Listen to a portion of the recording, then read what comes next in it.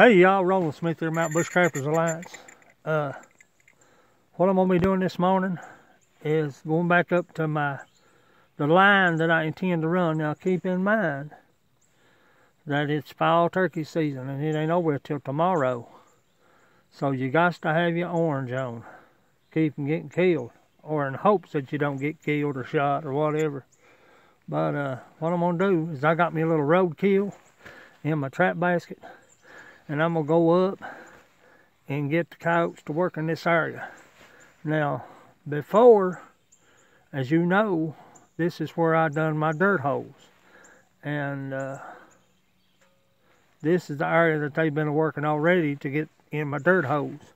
But I'm going to keep this area good and hot because we've still got about 17 days, 16 days or something like that until trap season. And I want to get everything good and ready for the season so I can get my traps in. Now, right up here is where I'd seen the Bobcat. And I got his address, and I'm going to be paying him a visit as well next week. But let's go up there and see what we can get done. But this is Roland Smith, Mount Bushcrafters Alliance.